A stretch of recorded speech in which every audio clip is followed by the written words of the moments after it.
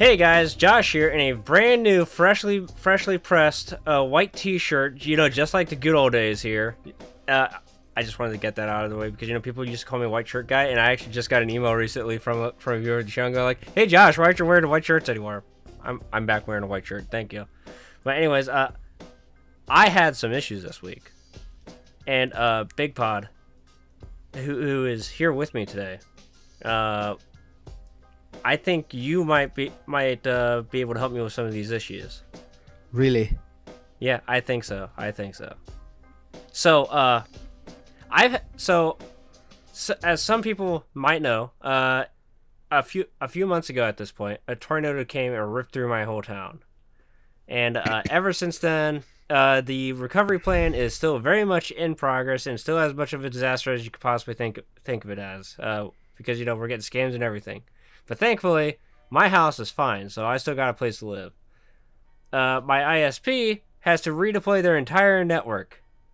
The fiber optic network that they just deployed last year needs to be basically rebuilt from scratch. Oh, that sucks. Yeah. So I'm actually talking to you today, Bigpod, on the old DSL network because they didn't take that down yet.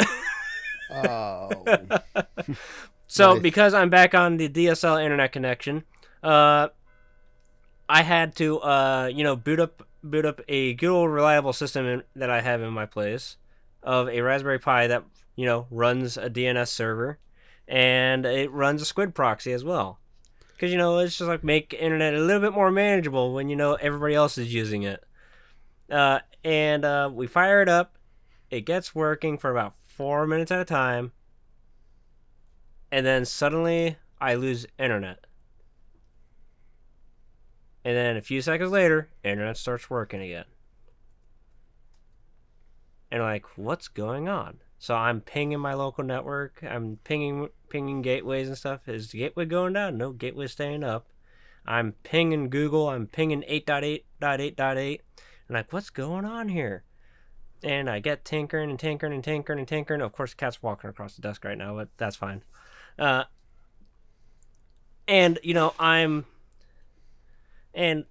just walk into the server closet here, which has the networking right up on top of it. And I'm just looking at it across all the gears. Am I seeing activity lights? Yeah, everything's blinking like it should be. And then I get to think to myself, how old is this Raspberry Pi that I'm using this for? And I realize that this Raspberry Pi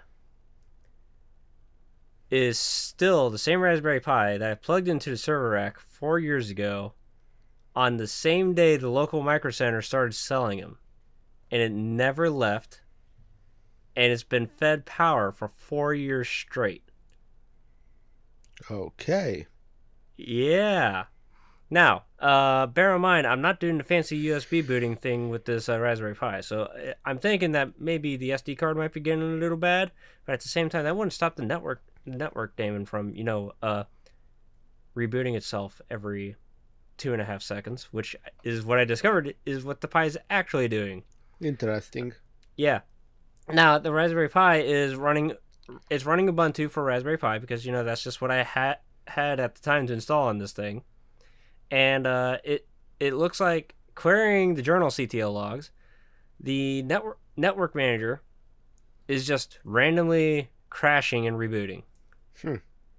So we tried distro hopping on Raspberry Pi, and the networking is still dropping out on it. Like, okay, so what's going on here? So we started querying all the support forms and everything for the Raspberry Pis, and everybody's saying, "Oh, Pi 4s run hot. Pi 4s run hot." I'm like, "That's fine. My Pi's got a fan on it." And yes, I confirmed the fan is spinning. But what I did not realize is that my server room is not in the air-conditioned space that I'm in. It's instead in a completely separate, isolated part of the building that I don't really go into. And I didn't realize that there's a 30-degree Fahrenheit difference between where I'm at and where my server's at. Oh, wow. Yeah, and I realized that over the last week, that room has been pushing 102 degrees at peak. Because it is not cold right now. And it's going to be even hotter next week. Now, for our non-US listeners here, that puts it somewhere around like the 26, 27, I think. 107. 107 degrees Fahrenheit. Yeah. Wouldn't that be around 40?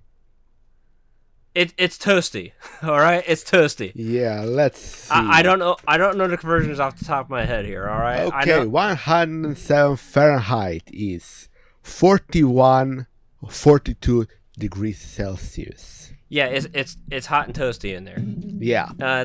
Thankfully, That's I had some really hot. Yeah, thankfully For all I of had you. some hindsight here, and I put a dehumidifier in that room, so that way it stays dry. So it was a dry environment. Great. It just wasn't a cool environment. So that door there that's right behind me, I might be getting some holes cut into it before too long. Just saying, because it's a little toasty. Yeah. But it's also a sound deadened space too, so I had no idea. Because in that server room, because it's a sound deadened space. I just have all the fans just run at 100% speed no matter what. So it's like it's going to be loud anyway. So I'm not going to have a noise indicator because I completely eliminated that as a variable.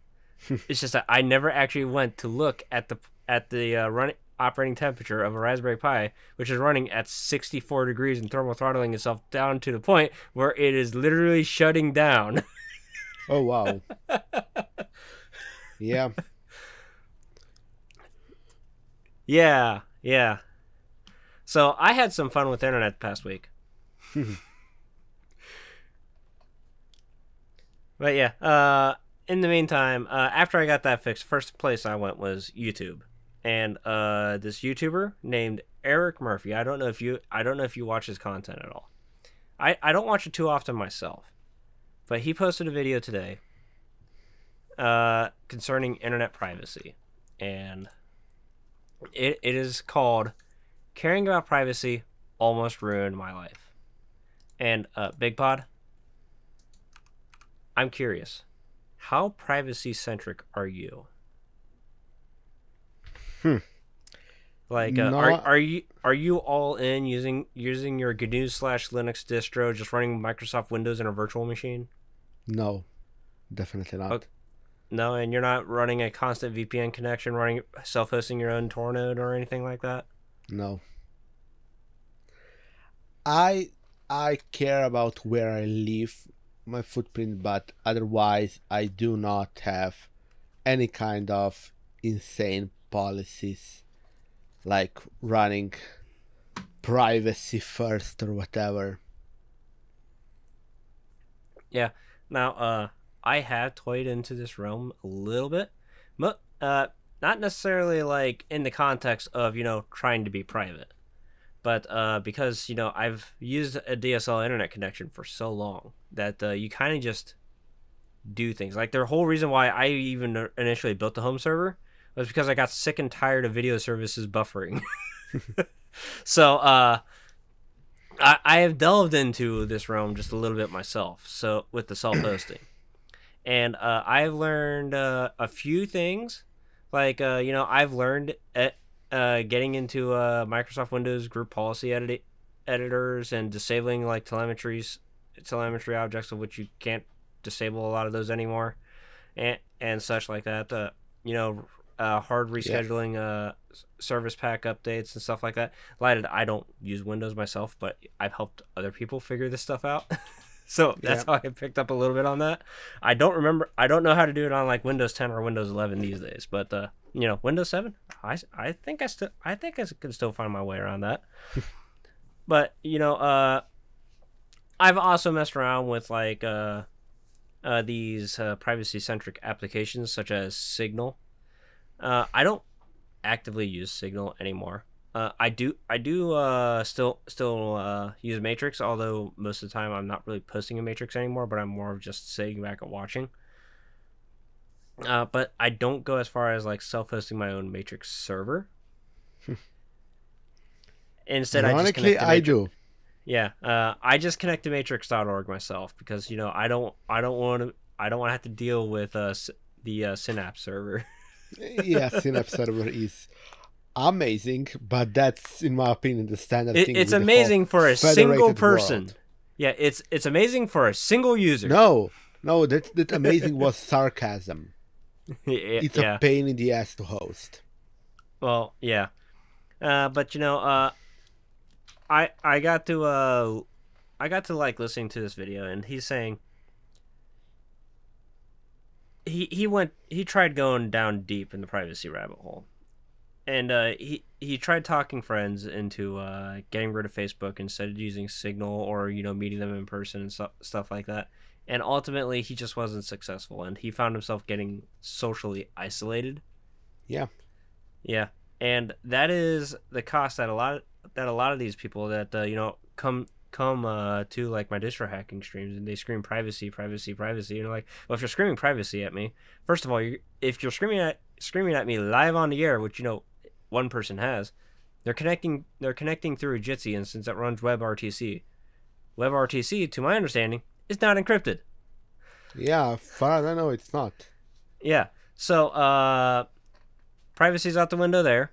And if you're watching the stream, you're probably watching it from YouTube, which if you're privacy focused, you're already on the worst possible platform. Sorry, bud. You should watch the restream on PeerTube, which I don't link to that channel very often, but it's available. But if you go to 10leej.com/contact, you can find it.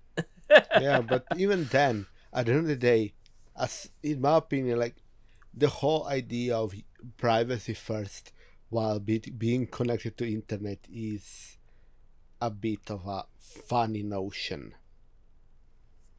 It really is. Especially if you do things like VPNs, because how private are you really when you use VPN? Well, we talked on this like a couple episodes ago when we were discussing that whole VPN vulnerability that was found. But like we said, we literally well, let me see here. Let me grab this. So what I've got here is just this random networking cable, right? Yeah. And I'm going to plug it into this little computer that I have here on my desk, right? This computer is now connected to the internet. You can't, even though you're running the world's most secure operating system that you could possibly run on it, it's still technically not private. Yeah. Because it is a hardware device connected to a network. And then that network is going to ping this device to at the very least, try to figure out where the DHCP server is. Yeah, as soon as you connect, that device sends out what is known as a broadcast signal. Or it sends out a small ping on what is called a broadcast address, and that basically that ping says, where is my DHCP server at? Yeah. When it gets that, it then starts talking very much with the DHCP server. We're talking 7 or 8 messages between them, and then it has an IP. Yeah, and honestly, like, and if then you want to, you can literally go and say this IP belongs to this device. And on top of that, since now you're connected to a network which likely has internet access, which means that now you're basically connected to everything in the world, or like most of the world, and you're not private at all. And you could be running an application in the background known as Discord, which I know some people open up on their computer and they just never close. What's the very first thing that Discord's going to do when it sees an internet connection? Ping the server, ask for, is there an update? Yeah. Second, I am online. It's not even going to ask if there's an update. It's going to, first of all, try to authenticate your account. Yeah. So it's going to confirm if there's an internet connection with probably a health check ping. Yeah. And then it's probably going to it's then going to do an API call. Just check to see if APIs match it. Then it might do the update, and then it'll do the authentication. Go like, hey, is this user that I was previously logged into good, right? Now, Yeah. and the reason why I'm using Discord is because if you're listening to this, you probably have Discord on your computer. That's actually how Bigpod and I primarily communicate. Even though when we're actually recording the show, we're using a different service entirely. But and we have a community on Discord. Now I know that there are private Discord clients you can use, but are they really private compared to just using Discord out of the web browser? Yeah. Because that is probably the most secure way to actually use Discord. You still have to do pings every so often to detect whether you're logged in, whether there on servers any new messages, whether you have any notifications, whether you have on and on and on and on and on.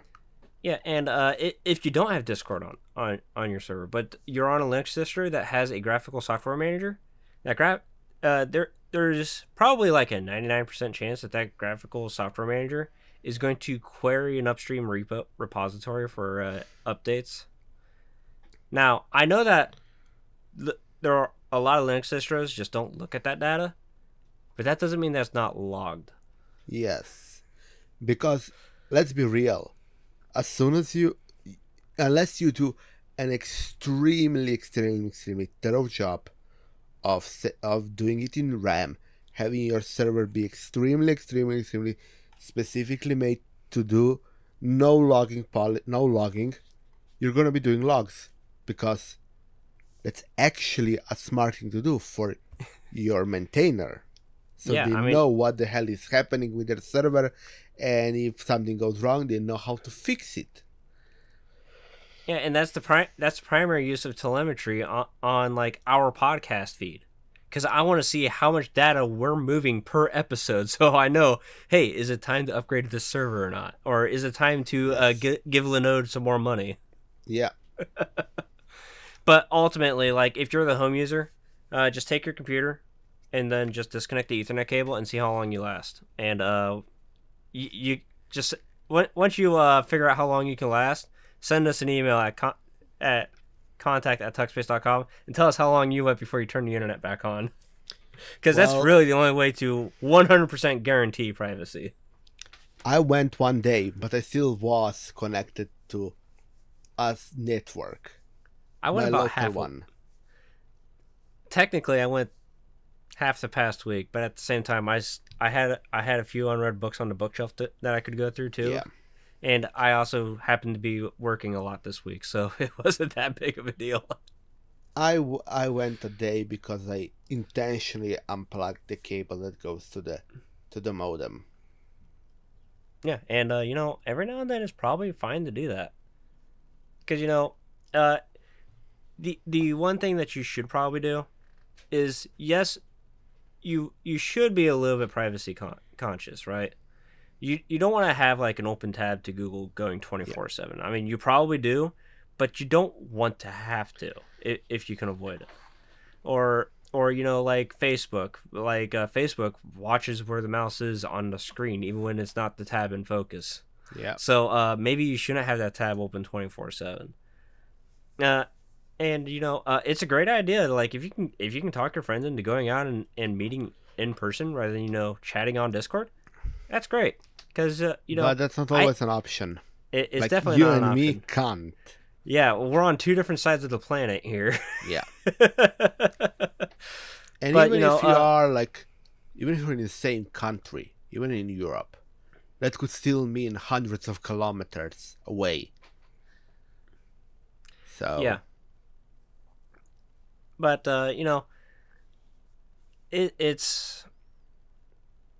it's something that you need to experiment with yourself and just see how much you can not use. Like maybe not use the Gmail account, but instead use see if looking at like that Proton Mail that you're paying $2, that you might want to pay $2 a month for, if that's something that's more in your realm, or if you want like the free option, you go to Tuda Mail. I think they're calling it Tuda now. It was originally called Tuda Nota or something like that. Yeah. But they're a free email provider that is privacy focused. Because, securing an email service, while probably not like the most secure thing you could do, it's probably something that's not necessarily not worth it. Now, self-hosting the email, definitely not worth it. Don't. Yeah, because you know, that contact email address took me a few days to figure out for us. And that's just receiving the email. Can you imagine sending? Yeah. Like, I know how much time it took me to have an internal email address that I have that is literally on my network and cannot even go out. Yeah, it's not as simple as sudo apt install dovecot. No. I wish it was, but it's not. And let's remember that it took me a day. But let's remember there is no need for security because it's literally notification emails, it's alerts and stuff like that. And Yeah, there is no expectation of privacy for me there. there's no expectation for privacy because you don't need it. And honestly, you're really just using it for like your uptime status on like a system. Go like, hey, is this system up? Oh, it's not up. So I'll have the monitoring service shoot you an email saying that, hey, this thing's fucking broken. Something like that. Yeah, but speaking of self-hosting, Bigpod, I know that you run servers and I run servers, and I know that some of our community might be interested in, you know, some of the things we do on our servers. So, Bigpod, do you or do you not self-host your password manager? No. I don't. Can you tell me why? Simple. I really don't see a reason to when Bitwarden is cheap and works exactly the same way if I self-host it or not. I mean, that's the same reason why I don't self-host Bitwarden. So, yeah, it makes sense. And honestly, things can and probably will happen. It's just a matter of when. Yeah. Because, you know, I had a tornado rip through my town, right? And even though I have this wonderful backup policy, my offsite backup is on bi-weekly snapshots. It's not going to have the password that I typed in yesterday, most likely. Yeah. But, you know, so do I really want to self-host my password manager? Because my I checked my Bitwarden account. I have over 1,700 entries in that. That's passwords, passphrases, pass keys, authentication tokens, and all kinds of stuff in that Bitwarden. Now, I'm using the Bitwarden free tier. Yeah. But you know, I've been thinking every now and then, just like maybe I want to toss them that $10 a year. Yeah, it's that is cheap. It is cheap. On the other hand, I have like 200 elements in there, but I also pretty much keep only passwords in there. Yeah, you're not being me and putting like SSH keys into it for like random stuff. Yeah, no, completely understandable. What about? Of course, I personally think that there is some value in like a partial backup strategy that you would self-host. Yeah. Now, of course, this touches back on privacy subject that we were talking about earlier, but like, in a perfect scenario, you follow what's called a 3-2-1 backup policy. That's 3 types of media, 2 forms of redundancy, and then 1 offsite. Yeah. Now, so let's use like a music CD as an example, right? You have the CD, that's 1 type of media. You put it onto you rip it onto your computer. Now you have 2 kinds of media. Now, what's your third? Depending on how you're storing on your computer, I would go with the other way. If you have a SSD, you would go with a mechanical hard drive. It could be a mechanical hard drive, or you could reburn music onto a data CD, you know, as like optical media, because you know, while the claims of how long a optical disc can last in storage is a little dubious at times, for stuff like media files for one thing, you can actually store a lot of just music files as raw data on a CD compared to like burning them as audio tracks onto the CD. Whereas a typical CD is like 700 megabytes of storage, and if your average song duration is like 3 to 4 minutes, and you're encoding that into like an MP3 container, That's 3 typically or 4 megs, about a minute per meg. Yeah, so you got about 3 or 4 megabytes. Think about how many songs you can actually store on a CD. About 200. Yeah, that's a lot of songs. So Yeah. that can count as another form of archive. Now, 2 copies of the data. That's 1 copy on your physical computer. That's another copy on another computer. That's what that means. At least one of those should be offsite. And offsite doesn't mean 2 kilometers away. Offsite's next. Yeah. But ideally for these computers, in an ideal world, you have 1 computer on one corner of the house and 1 computer on the complete opposite corner of the house. Yeah. Now, I know that's not practical. But that's the ideal. Yeah. Because your final backup stage is the offsite backup. Now, and this is the one that can get a little dubious, and also this is the one that might actually cost you money. But this is the locality. You have to define locality, because in simplest term, that would be so far away that if some sort of localized disaster hits, it's not there. So we're talking many 10, 50, 100 kilometers away. Yeah, so like if Bigpod was willing, I would use his server as a backup of my server in an ideal world. Now, of course, that's going to take many hours and many days of uploading, so probably not going to be worthwhile. But that's the disaster of if a meteor strikes. Yeah, that's the kind of locality we're speaking of. Now, you don't have to be that extreme, but the next town over, not a bad choice. Not a bad choice. Or even better, the other side of the country. Unless your country is as small as mine is, where basically I can go within the same day.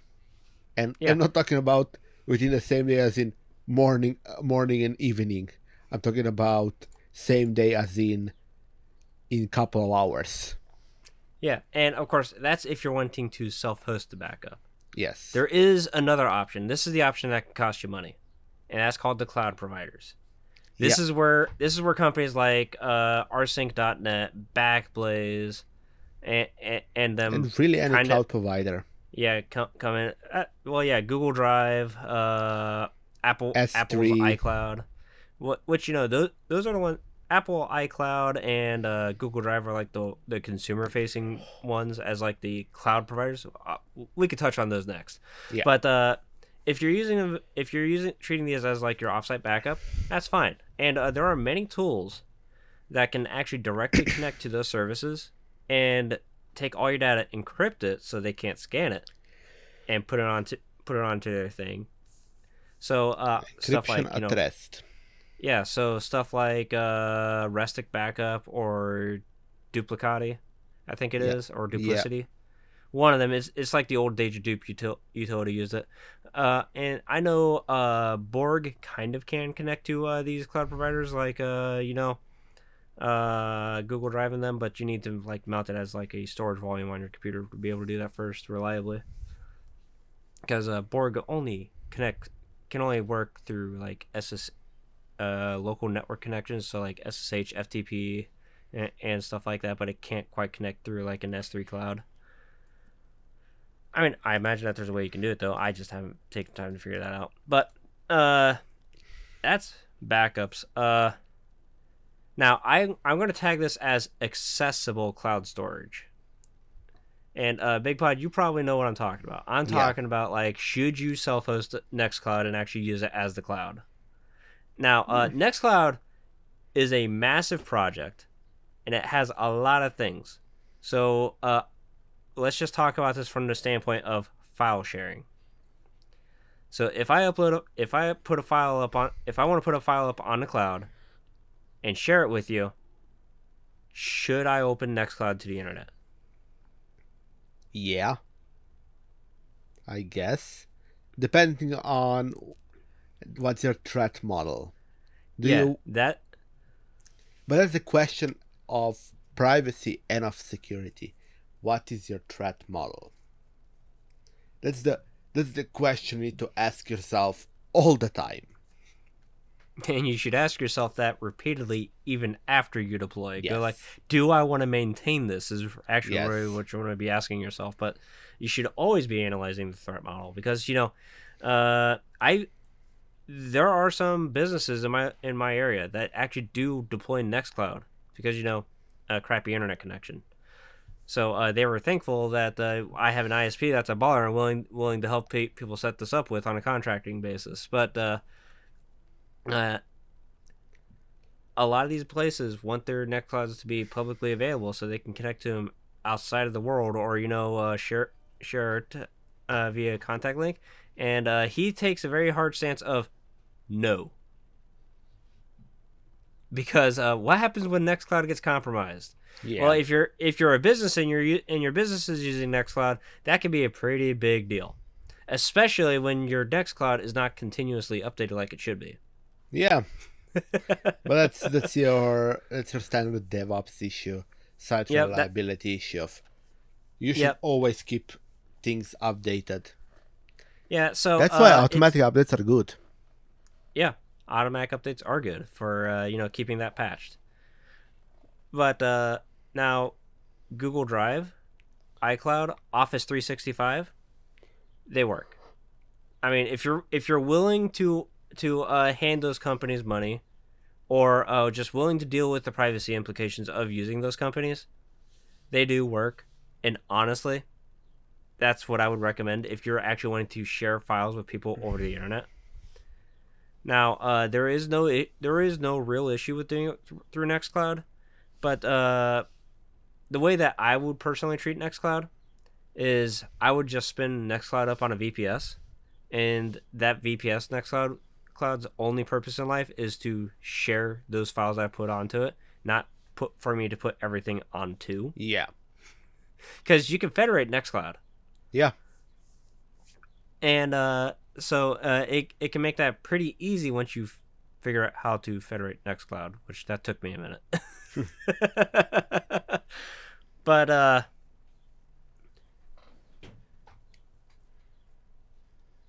that, and then there's all the other things that Nextcloud does, which is honestly like the bigger appeal for Nextcloud for me. Stuff like setting up Gpodder with Nextcloud, because gpodder.net is an amazing service, and it's a classic service from like being able to keep multiple devices and all these open source podcast clients in sync with each other. But gpodder.net, the server, has not had open signups in almost 7.5 years. But thankfully, Nextcloud has a plugin you can install to sync Gpodder. Of course, Bigpod's going to look this up now. Yeah. Because every single time I've ever went to try to sign up on Gpodder, not been available. I don't even know if their sync server is even up anymore, but it is still very much an open protocol because it is a podcasting standard protocol. But it's a plugin for Nextcloud you can set up, and it works pretty well. It won't save like your exact playback position, but it will at least. But because I don't necessarily pause podcasts, I just let them play, and I just let them play until the end of the episode, then I stop. It works great for like my personal use case. It's also great for like calendar sync, which I know that GNOME Calendar has direct support for it, but we're talking about like being able to sync your Microsoft Outlook calendar. You can sync that with Nextcloud. Yep.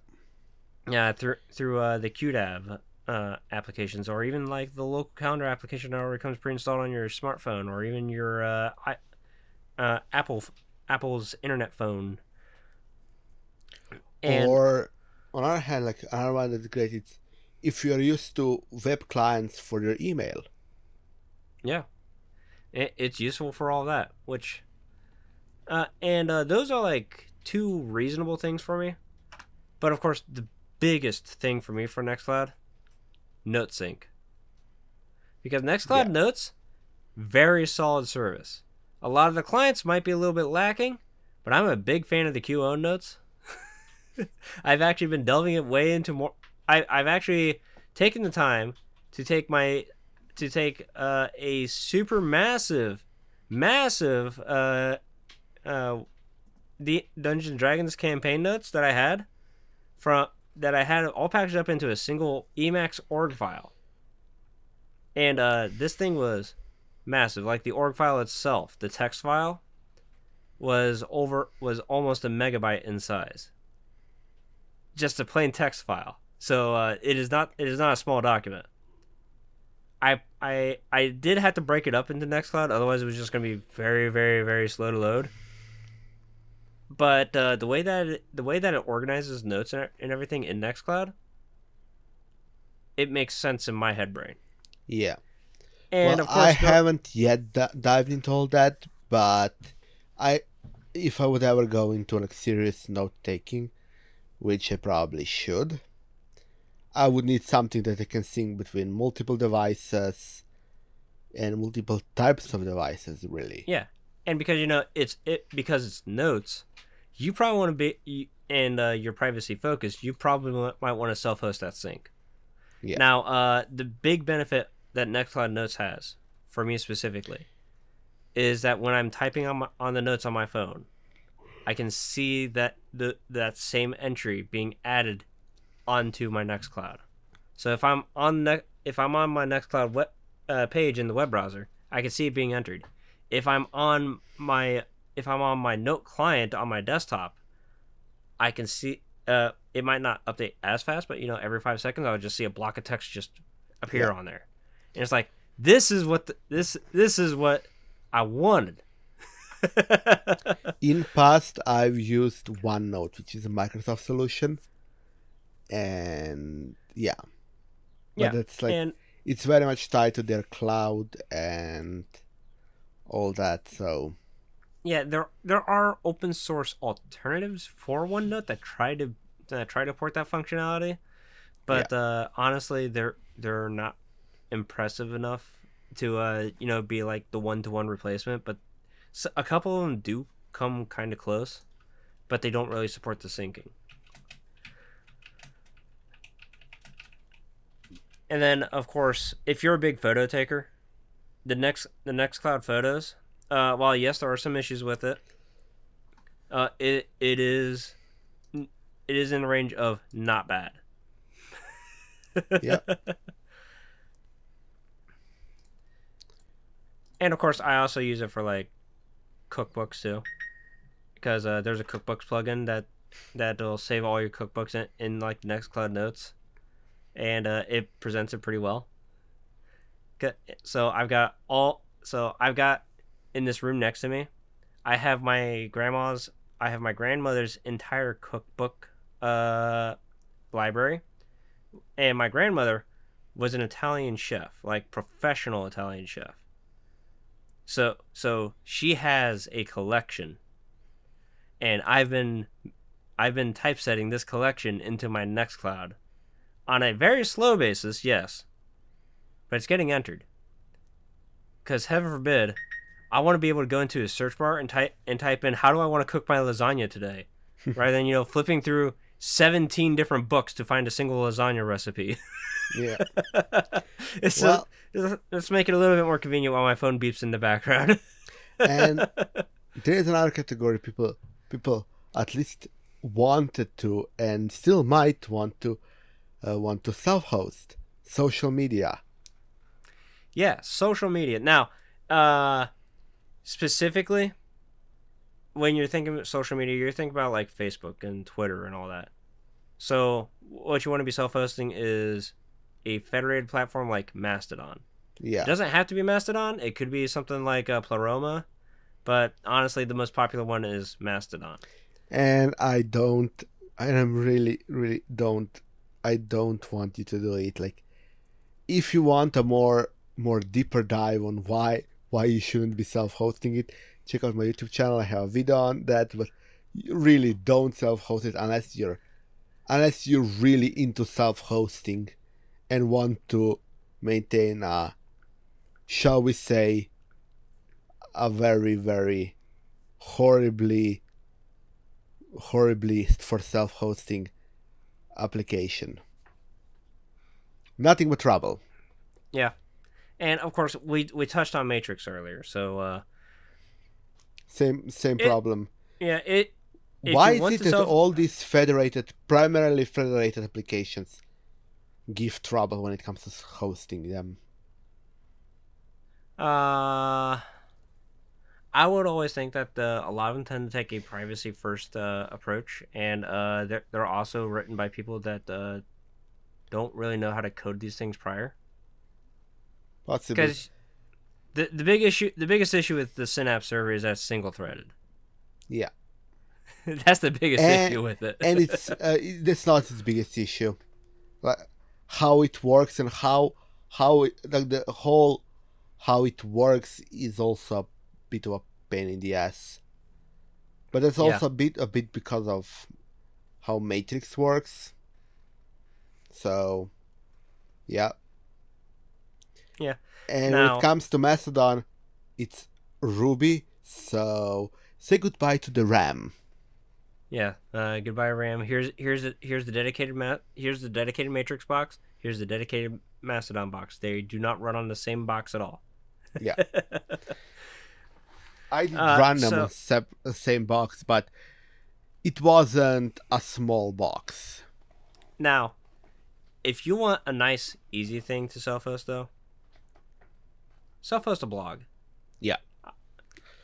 And I'm talking about like a static site blog. I'm not talking about like your WordPress.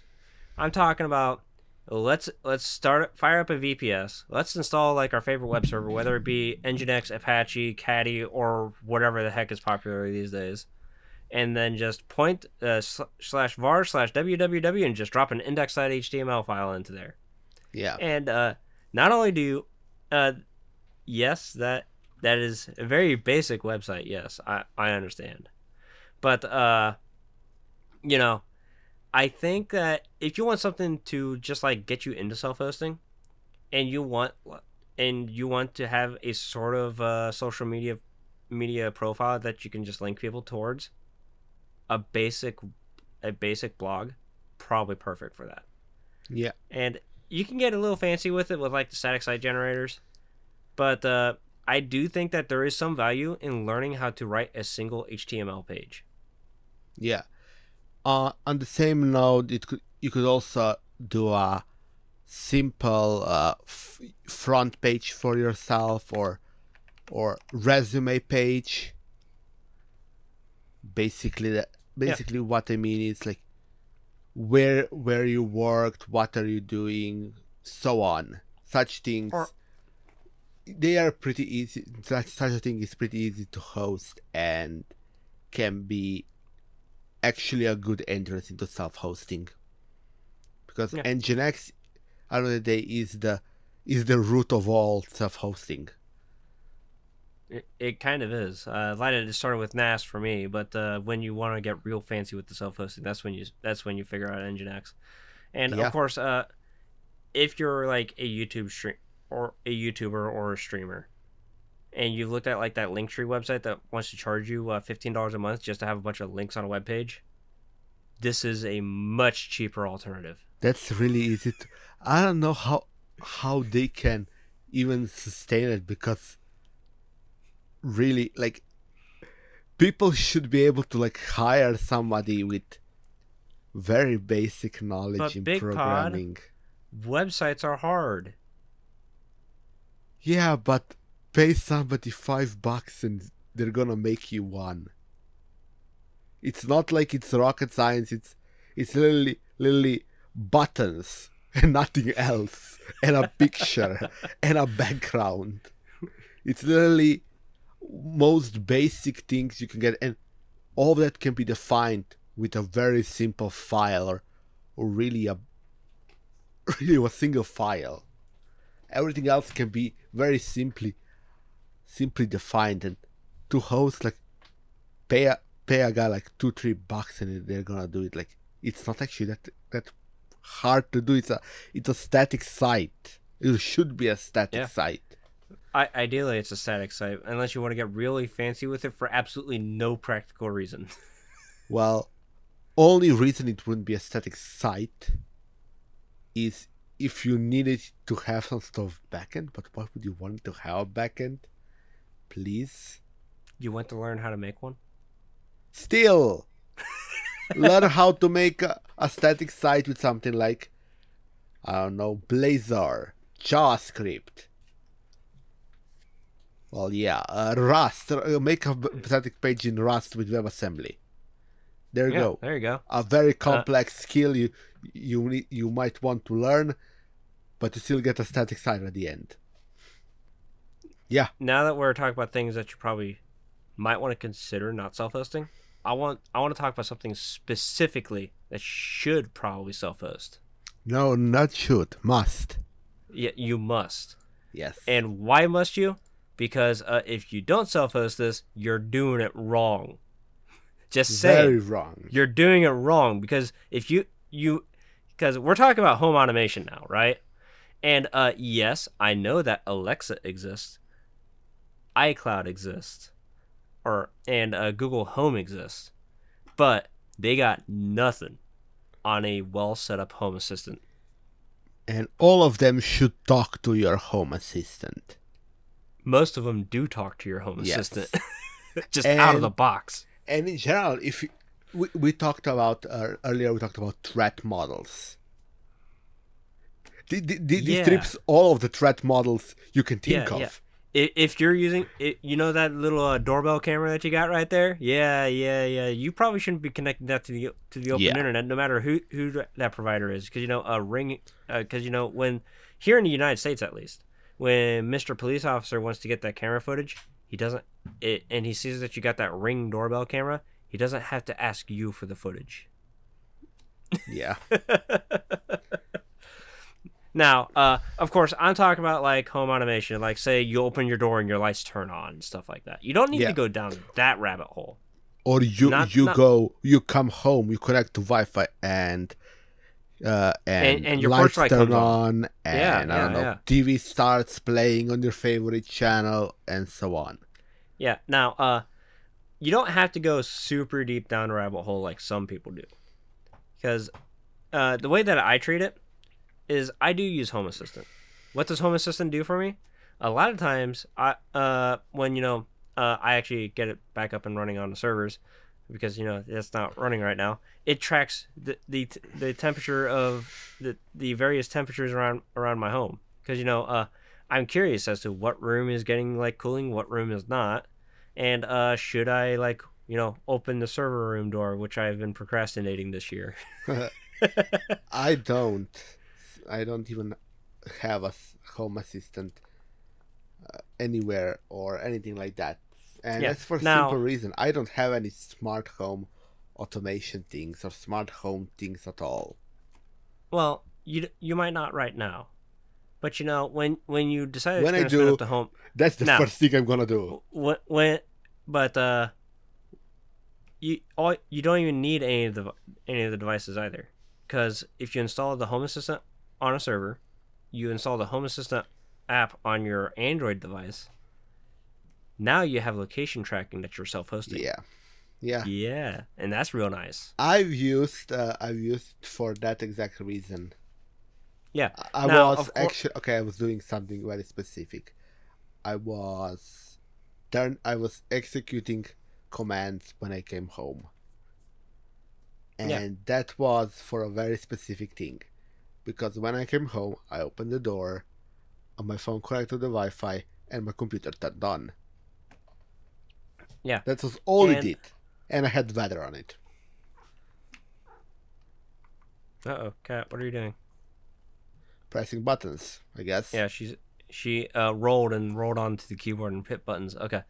Anyways, gotta collect myself. But the one thing that I learned really quickly with Home Assistant is that if you tie a bunch of those old school heaters into a Home Assistant, where you just set them to high and then connect them to a smart plug that Home Assistant can control, and then pair a temperature probe, and you set that up across, and you just want to keep your entire home to a certain temperature setting, you can have yourself the most comfortable heating experience that at least I've ever experienced.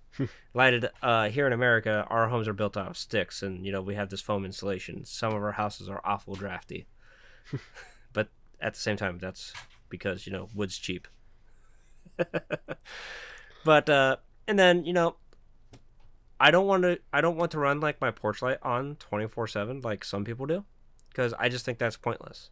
So when I pull into the driveway and my phone connects to the Wi-Fi, turns on the porch light. Sometimes I get home a little late, and sometimes I forget to turn the porch light on my way out. So when I get home, I at least want to be able to see the lock I'm putting my key into, rather than bust out the phone, hit the flashlight button, and hold it up. Well, I press this little button besides on the wall in front of my house where it turns on the porch light. I mean, we can do that too, but I don't have one of those buttons. I have it. Yeah, but I do have these smart light bulbs. I don't have that either. But when you're living in like a small apartment complex like mine, and you're getting that Amazon delivery package, and the Amazon driver can't tell which unit is yours, you can. I have my porch light is actually an RGB light bulb, so I just flip it to rainbow puke mode, and I tell him go to the RGB light bulb that's puking rainbows right now. Yeah. He's like, oh, I know exactly where that is. But you can do a lot more with Home Assistant too. Yeah. A lot more. And it is probably the biggest rabbit hole you will go down should you choose to go down that path. Yeah. Home automation is pretty interesting. Like watching some YouTube channels that do this stuff, like even just as a side thing, it looks a real rabbit hole. And especially with today's advent of AI and things like GPT-4 Omni and stuff like that, you can be pretty interesting what you can do. Yeah, and if it was still around, like Minecraft, that company, they don't operate anymore. But when they were operating, you could set up like a voice assistant that would interact with your Home Assistant. So you could go like, "Hey, Minecraft, turn the lights on." Yeah. Which you can do that with the Google ecosystem and the Apple ecosystem. And I think Home Assistant is working on like their own native voice command solution. I don't know if it's actually out in any release builds yet, but they're working on it. Or at least they said that they were. But of course, Bigpod, there is one thing that we self-host for this show. Yeah. Yeah. And that is our podcast platform. Which if you're going to be running a podcast, you might want to consider self-hosting your own podcast. Yeah. I know at some point the podcast providers will tell you that you should probably be self-hosting your podcast. Like, some podcasters have found out fairly recently. I'm not going to list any names, but they're not small shows. But there is value in self-hosting the podcast, because that marks you as a true independent journalist or a true independent content creator. We are not subject to the YouTube guidelines on like content guidelines. I don't care if we get demonetized on YouTube. Yeah. Because YouTube is not our primary platform. Yeah, and even YouTube can't really demonetize because for they need to monetize us. Yeah. Please subscribe. We can't get kicked, even though you might be able to find us on Spotify. Spotify does not control our feed. Yeah. Amazon does not control our feed. Yeah. Apple does not control our feed. You know who controls our feed? Actually, it's me more than him. Yeah. I just pay for the box. But yeah, and of course, like we've said repeatedly, guys, this is not free to host. At the same time, you don't have to pay as much as I'm paying to do this. Yeah, I'm just paying to do this because I don't want you, the listener, to have a bad experience at going to the episode and downloading it. And and we are future proofing a bit. Yeah, let's just be a little honest. bit. Yeah, that's most of what it is. It's just future proofing, because heaven forbid I'm going to forget to hit that resize button. Yeah. I just know it. But you can do this for as little as $2.50 per month. Yeah. And that is a single CPU core with like 500 megabytes of memory, and that's more than enough for your small podcast. Now, Probably, yeah. Maybe not with Castapod, but yeah, not with Castapod, but realistically, what is a podcast but an XML file? yeah. All you have to do is just learn how to craft that XML file. You can do it with basically no resources. Yeah. And enough to run the what is called an Nginx and for it to actually output a file, which you can put together with your blog or your front page. Yeah. And that is something that you might want to go down the rabbit hole of, because writing XML, it's horrible and it's an ancient experience. Yes. But it's also quite enlightening too, because if you don't know anything about programming, XML is at least going to teach you at least formatting. Yeah. But yeah, speaking of which, if you guys we are looking for ideas on how to fund us, because I don't want to do like the merch thing, because if we do the merch thing, I'm going to want to have distribution control of the merch. I don't want to pay like a Teespring, because I don't like Teespring's t-shirts, and their coffee mugs are horrible. And you would want to do it right. Yes, if we're going to have merch, I want to have a good coffee mug, because it's one that I actually want to use, right? And I'm not happy with Teespring, because they just do a simple print process over the mug. No, we want to do this right. I want to use a dye sublimation printing process on the coffee mug, which I know that sounds weird, but you can do that with ceramics. Now, and that's why I don't want to do like the physical merch thing. We can do the Patreon thing, I guess, but I don't want to have to put in the extra effort to do Patreon thing supposedly right, according to the people that tell you to use Patreon. I don't want to do like Patreon exclusive stuff, because I don't like the idea of putting anything behind a paywall.